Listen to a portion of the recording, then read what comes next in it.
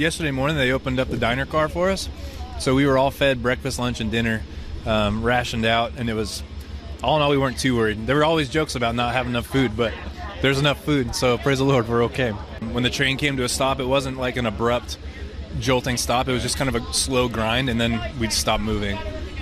So we were told we'd sideswiped a tree. The equipment was not working as well as it should, so we're going to take a break. And then once we realized how quickly the snow was falling, we knew there was going to be more of an issue. Since 2 o'clock yesterday, we did not hear from our conductor until today. Of course, there was all kinds of rumors, and people have been talking to the media. So there was a lot of misinformation going on. People were great. The train crew was amazing. They were so professional and so kind. And we really wanted for nothing except for maybe someplace comfortable to lie down and a shower.